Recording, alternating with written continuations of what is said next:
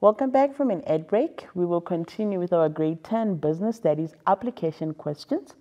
We're going to question number 3, which says identify whether the following statement represents a verbal or a non-verbal presentation. Right, the key thing here, in order for you to be able to identify, you need to know the difference between the two, between a verbal presentation and a non-verbal presentation. Don't forget, with a verbal one, this one requires an audience. The audience will sit and listen to you as you're presenting, whereas with a non-verbal presentation, they still receive the information. However, you are not saying it orally. You're not speaking. So let's see the statement here. A presentation which is delivered through speech. What is it? What does it represent? Does it represent a verbal or it represents a non-verbal presentation? Right. The second question says the transfer of information through the use of business handouts. So here we are using business handouts. The first one, it's delivered through speech. The question says, identify whether the following statements represent verbal or non-verbal presentation. So with what I've just explained now, I'm definitely sure you know what to write. You've identified the statements and you know exactly what is represented. All right, let's put in our answers there. Let's write the answer. A presenter delivered through a speech. What do you think that is? Yes, you are correct. The correct answer is a verbal presentation. Verbal presentation. Right, and definitely the second one, since it's transferred through the use of handouts. Handout could be an example of what? Of a visual aid, maybe. Right, so what is our answer here? Our answer is non-verbal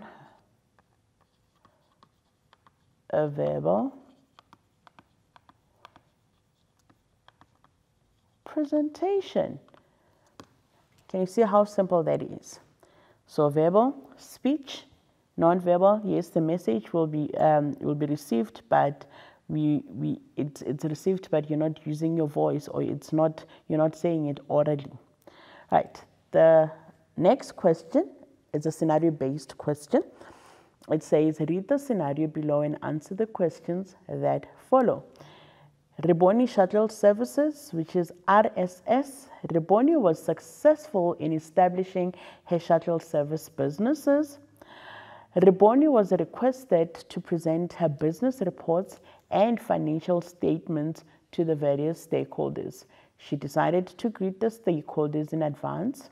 She created visual aids to make her points across and memorable. Reboni spent time practicing her presentation. She also prepared the structure of her presentation. The question says, quote 3 factors that must be considered when preparing a verbal presentation from the scenario. So the quotation is taken from where? From the scenario, word for word. We're not changing anything.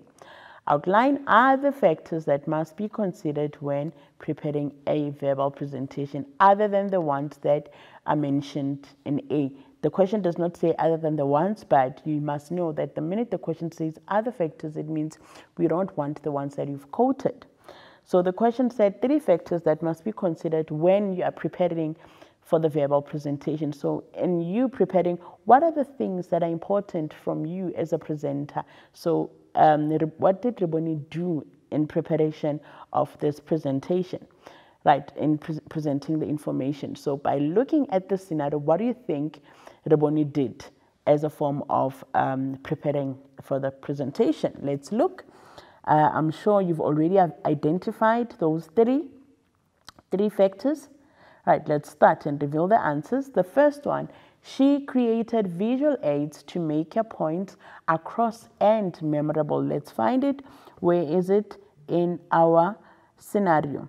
Right, she created visual aids to make her points across and memorable. So she is using visual aids so that the audience can be interested in what she's saying and so that the presentation can be memorable. That is very important.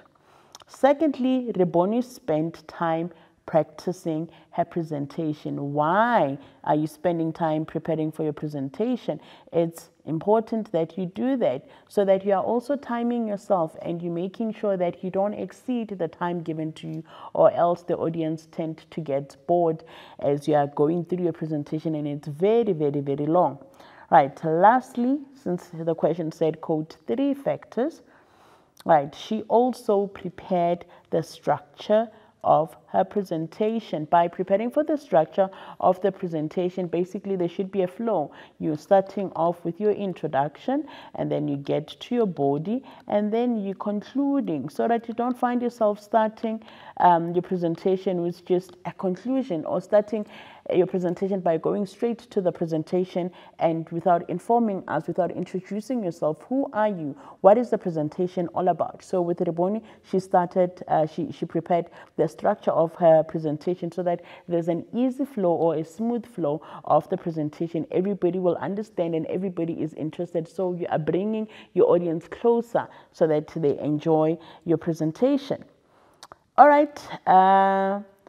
Code 3 factors, we're still on coding 3 factors. She created visual aids to make her points across. Okay, this is just a repetition. Forgive me for that. All right, the next question says, outline other factors that must be considered when preparing for a verbal presentation. Remember, our keyword is other than the ones that we've mentioned. What else can be done? Right, so you need to write down the purpose of the presentation and list the objectives. That is the first thing that you are doing when you are doing a presentation. What is the whole point of doing this presentation? What are you aiming at achieving? What are the goals of this presentation? You list them down. That is important. Consider the audience. For example, who are they?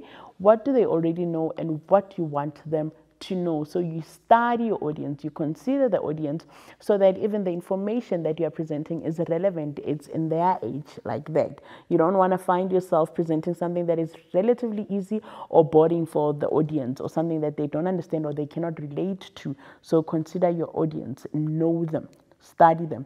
Right, you need to prepare the structure of your presentation. Be fully conversant with the content of your presentation. Know your presentation, study your presentation, do a thorough research on your presentation, know exactly what you are presenting on. That way you are able to even think of the questions that might come up, or the questions that the audience might ask. So you are anticipating the questions. You need to visit the venue and ensure that the visual aids, the equipment area is available, and also check that the generator is available in case of load shedding or loss of electricity. So I normally say here, you need to have a backup plan. So you are doing that. So in case there's load shedding, in case something does not go according to plan, do I have something to fall back on? Because you don't want to waste the audience's time, because they're sitting there waiting to hear from you. So what you need to do is to go there beforehand, before the start of the presentation, visit the venue, ensure that everything is fine. If you need furniture, ensure that the furniture is readily available to accommodate everybody. You don't want to find yourself now having only 10 tables and 10 chairs, but yet you've got 20 people or 30 people attending your your presentation, and then there's going to be a chaos in your presentation. So you need to ensure that you visit the venue and check that all the visual aids and the community area, the equipment area is available. That is very important. All right. Those are the answers. So we are wrapping up our lesson, but before we wrap up, we're going to take a break, and then when we come back, we'll just conclude our entire lesson. I'll see you after the break.